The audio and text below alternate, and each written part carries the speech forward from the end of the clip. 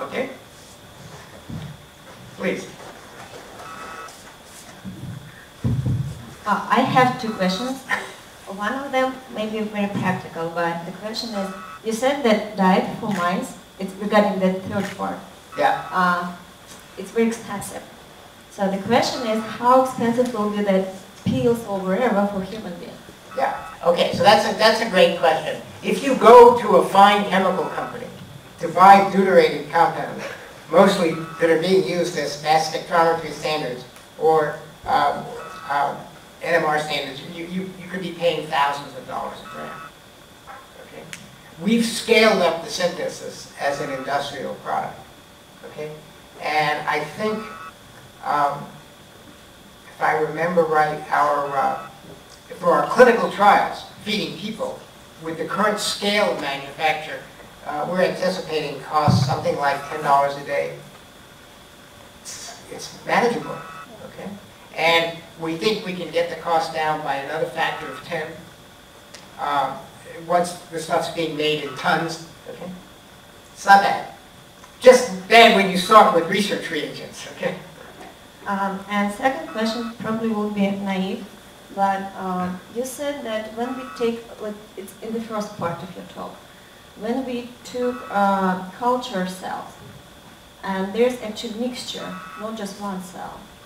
And the question is it because they the origin was mixture of cells, okay, or they somehow generated during right. the process? So that's actually a terrifically good question. And it doesn't have a simple, straightforward answer. But I'll give you the simplest answer I can. If you grow bacteria in the laboratory, you can start with single cells, and they will propagate. Okay?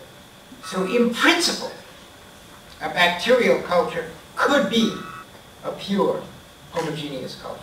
All the cells are progeny from a single cell. So as long as they're not mutating fast, they should all be the same.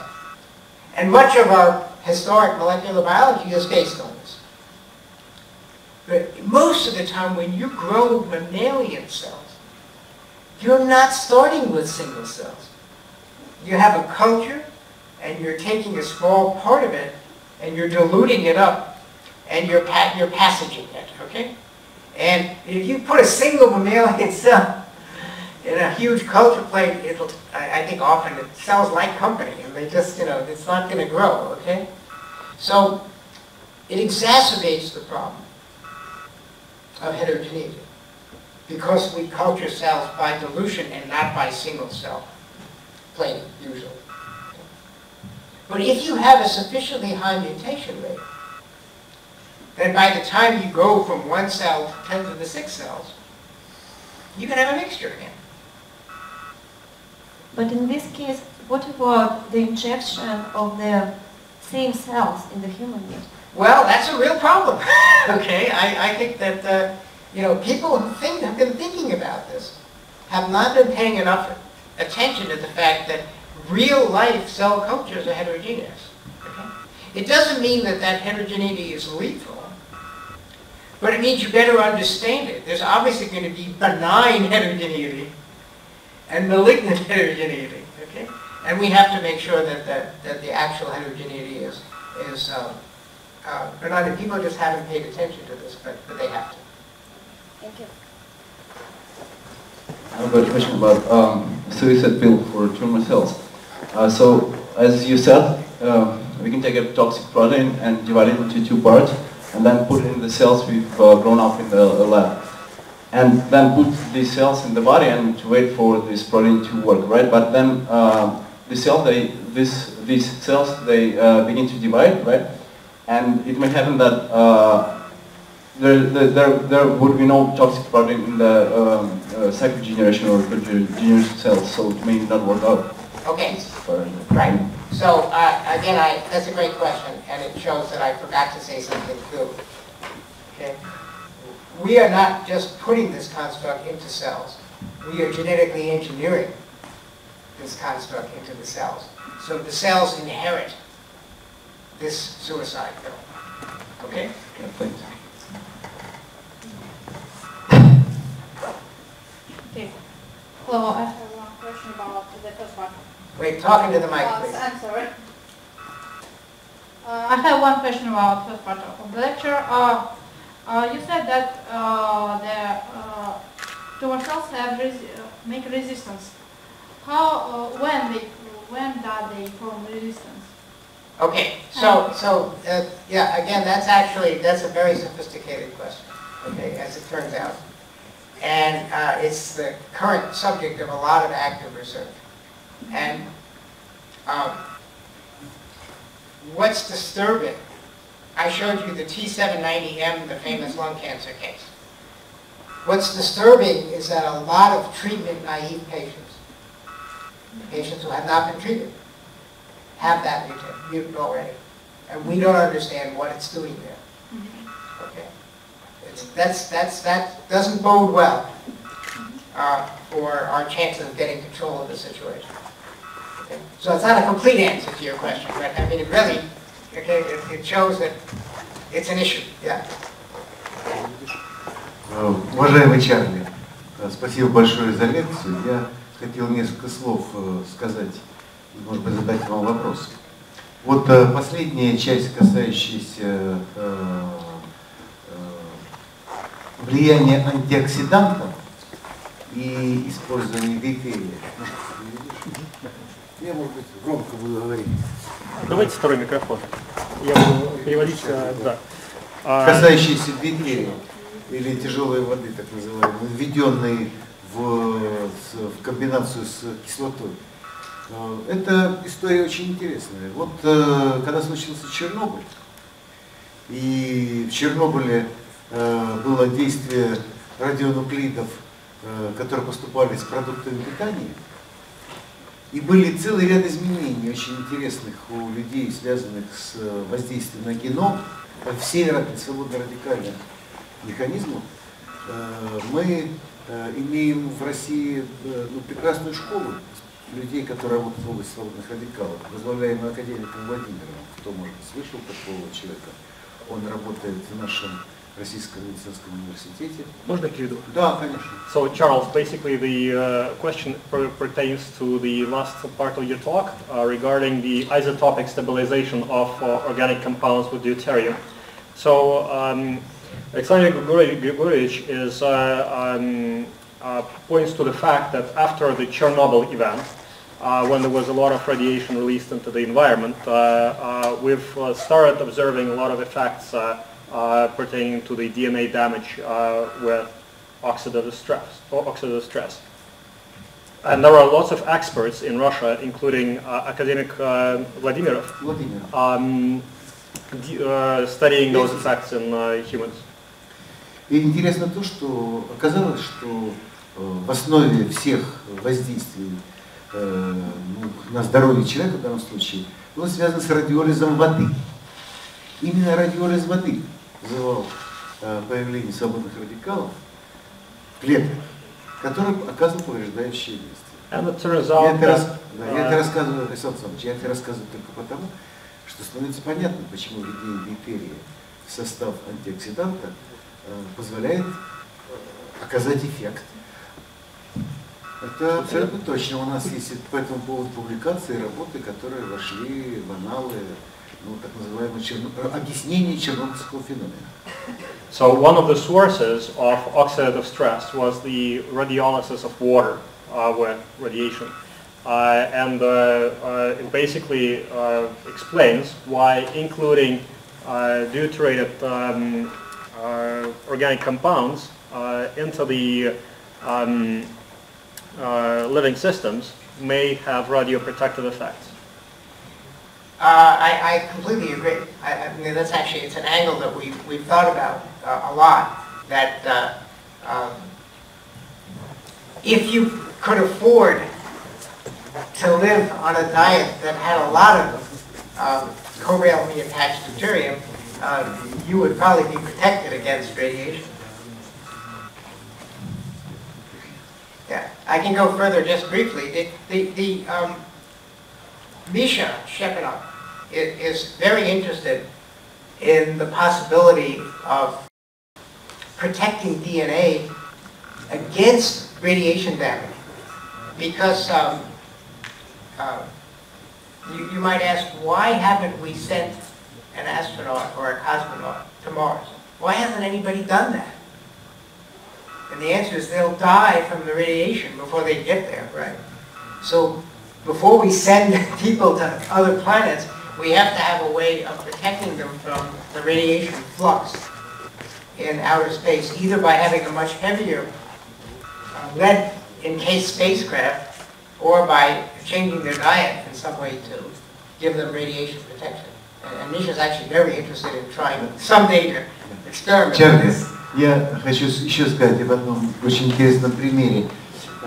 Мы здесь, в России, в нашем центре, сконцентрировали пациентов с анемией Фанкони. Есть такое заболевание, не для медиков, я скажу, что это заболевание, связанное с нестабильностью генома. И эти пациенты, они в течение жизни имеют стойкие нарушения прогрессирующего генома, которые приводят их или к развитию депрессии кроветворения, апластической анемии, так называется заболевание, или к опухоли. И эти больные все погибают. So here at this center, we aggregated the patients with Fanconi anemia. It's a genetic disease which is characterized by very high level of genetic instability, leading to either hematologic disorders or cancer. В это время у нас был такой период увлечения свободно-радикальным механизмом окисления, попытками регулировать его. Оказалось, что рутин в очень высоких дозах в 1000 раз превышающих терапевтические дозы, способен быть мощнейшим антиоксидантом, который блокирует свободно-радикальный механизм окисления. So here we looked at various ways to combat oxidative stress, and one of the methods for combating oxidative stress was routine, and it showed effects in high doses to protect against oxidative stress at the center. И была больная с анемией Фанкони, которая имела тяжелую аплазию, была у нее удалена селезенка, она получала специальную химиотерапию без эффекта, и в конце концов ей дали рутин, и потом стали ее наблюдать, и она полностью восстановила свое кроветворение спустя год. Выросла и вообще стала абсолютно адекватным человеком. So we had a very complex patient, female patient here at the center with Fanconi anemia, who was developing the disease and had the splenectomy, the spleen removed, went through several medical procedures and did not respond. But they basically prescribed, used the routine, the antioxidant, and which led to very good recovery. Ребенок получал примерно 1000 миллиграмм, то есть грамм рутина в сутки, ну, чтобы было просто понятно, дозовая нагрузка. Интересно, что мы опубликовали эту работу, она вызвала большой интерес. Приехала группа Европейского общества Фанкони, пригласили наших специалистов, они до сих пор в Италии работают, они не вернулись. Значит, они уехали работать в Италию для того, чтобы работать с этим обществом. Оказалось, что только треть пациентов с Фанкони имеет механизм блокирования, возможности блокирования антиоксидантами. 2/3 пациенты с конечным эффектом тем же имели совсем другие пути метаболизма, которые, по-видимому, пока не изучены. So basically, well, firstly, the patient was treated with about a gram of routine a day to recover, and they published this work in a peer-reviewed journal, and that triggered a very interesting, a lot of interest in the industry, and a delegation from the Fanconi Anemia Association came here to investigate what's happening. Took several patients from this center back to Italy. They never returned, and they've conducted additional studies and noticed that about a third of the patients is very responsive to antioxidant treatment. About two-thirds have various different pathways for disease progression where antioxidant therapy did not work. Мой пример, я хотел привести этот пример для того, чтобы показать, что простые достаточно вещи, все-таки рутин это витамин, один из витаминов, способны вызвать стабилизацию генома у пациента, у которых имеются генетические нарушения. То есть мы проследили в течение длительного времени эту пациентку, и у нее произошли существенные, в 1000 раз меньше поломки генома в конечном итоге после появления антиоксидантов. Поэтому то вещество, которое сейчас испытывается в рамках антиоксидантной защиты, очень интересно, очень интересно.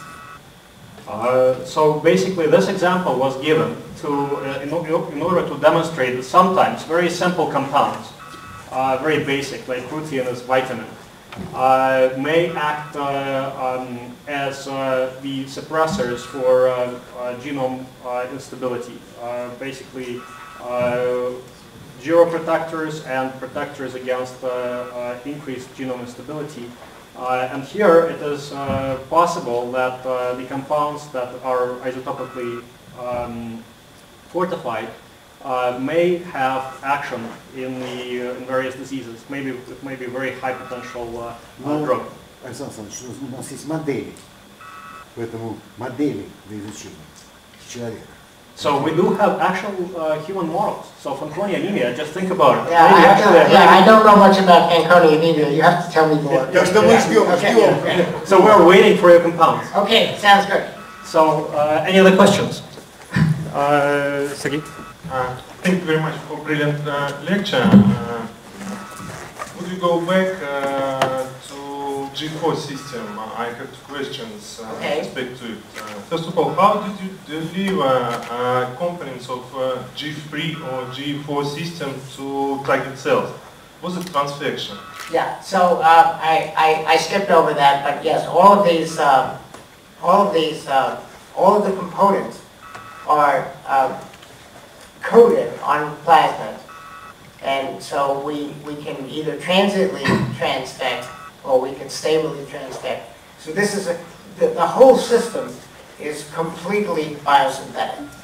Okay, so how did you prove that transfection itself do not influence on the level of the transcript of interest, with biochemistry, of metabolism, and so on? Right, okay. So obviously transfection does perturb the cells. That's the problem with any transient transfection.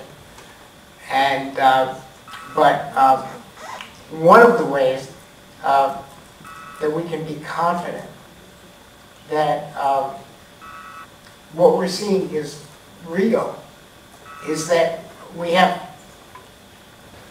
a vast number of controls in which we alter or delete one of the components, okay? The nice thing about a 4-component system is you can leave any one out and the system should fail, and it does. Okay? So the transfection is the same. We're just either adding one less component or one wrong component, okay? But it's not absolute because it's almost a circular problem. Okay? I need a way of observing things in living cells that's not perturbing in order to study whether or not something else is perturbing. Okay? So, for example, if we perform direct in situ hybridization, we will observe appropriate transcript. But if yeah, okay. So we of course we can use we don't do in situ hybridization, but we can use PCR to independently quantify the level of transcript. And of course we do that, okay? But that's on a dead cell.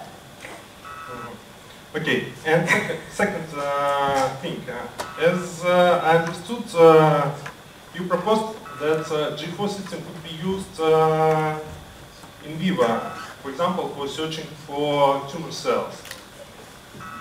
How will you plan to deliver all components of this system to target cells, how will the components of G4 system find appropriate cells? Okay, right. Cells right. this Okay. take Okay, so that's a great question, and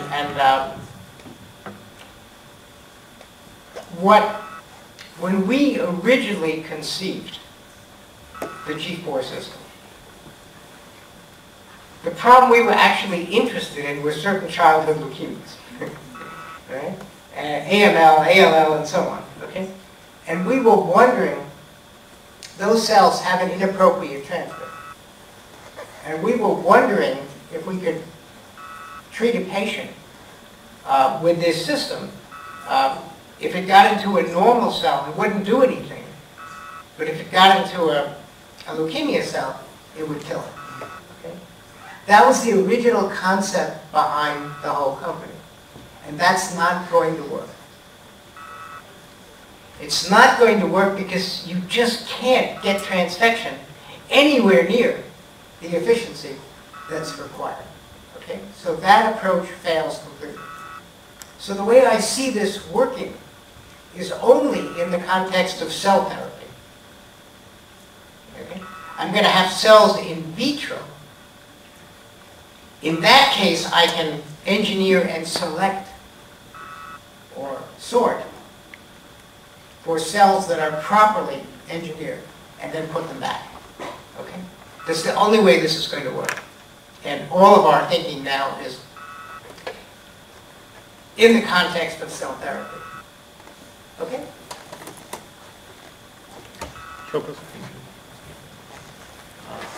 I would like to ask a question.